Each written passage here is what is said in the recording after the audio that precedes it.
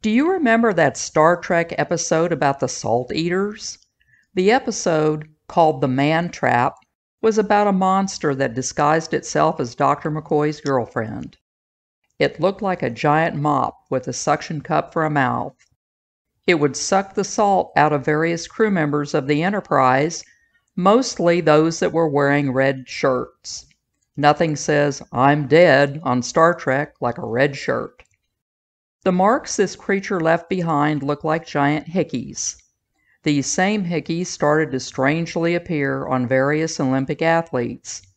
Did the salt creature from 1968 reappear to wreak havoc on all these athletes wearing red suits? Nope. These marks were made from something called cupping. What is cupping, you may ask? Is it another fad that was destined to fade into the wastebasket of athletic fads like Tebowing, Duffnering, and Andre Agassi's denim shorts over spandex look? I decided this was worth taking a closer look so that you don't have to.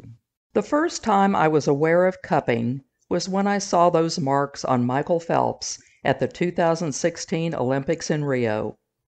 I was also told that Gwyneth Paltrow was a practitioner of this. Oh dear. And here I thought it was just one more thing that athletes were trying to help with recovery, like that kinesio tape. Cupping therapy has been around longer than Michael Phelps and Gwyneth Paltrow. It's an ancient form of alternative medicine that goes back to ancient Egypt, Chinese, and Middle Eastern cultures. The medical textbook, the Ebers Papyrus, describes how the Egyptians used cupping in 1550 BC. There are two methods of cupping, dry and wet cupping. In dry cupping, the therapist puts a flammable substance, such as alcohol, in a cup and sets it on fire. As the fire goes out, the cup is put upside down on the skin. As the cup cools, it creates a vacuum, causing the skin to rise. The cup is left in place for 3 minutes or so. In modern times, for example what Phelps and Paltrow do, a rubber pump is used instead of fire to create the suction for you weenies out there. Therapists also use silicone cups to get a massaging effect. Wet cupping creates mild suction by leaving the cup in place for about 3 minutes. The therapist removes the cup and uses a scalpel to make tiny cuts in the skin. Then a second cupping is done to draw out a small quantity of blood. This can lead to skin infections, especially if the equipment used isn't sterile. This can also lead to a lot of people running for the door.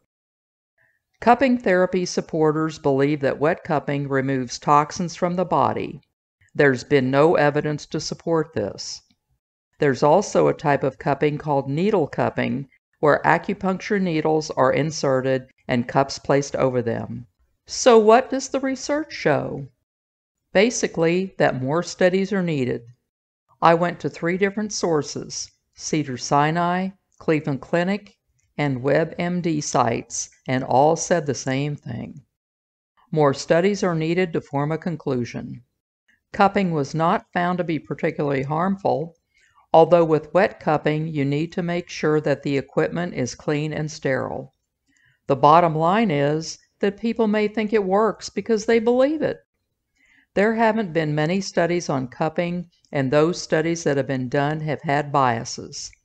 None of the studies done so far have not proven that it doesn't work or that it does as far as hard science goes. Should you do it?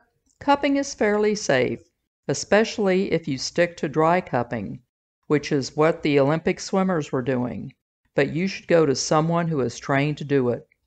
There are physical therapists that are trained to do cupping. My opinion, and you can take it for what it's worth, is that if something doesn't harm you and you have investigated it, I repeat, you have investigated it, translated, give your doctor a heads up. and it makes you feel better, why not? How you feel in your head is as important as how your body feels. If you don't mind looking like the Star Trek salt creature got to you, or people wondering about your love life, then who cares? But remember, I am not a doctor. Cupping could turn out to be like acupuncture, which started out as alternative medicine without much to back it up. As more studies have been done, there has been more and more evidence of its efficacy. I was going to end the video here, but in my research, I became bothered by some things I found.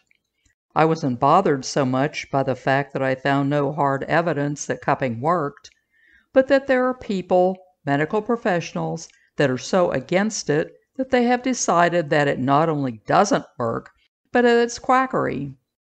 It kind of bothers me when people that should know better, people with credentials, not only blow it off, but suggest that studies are a waste of time and money.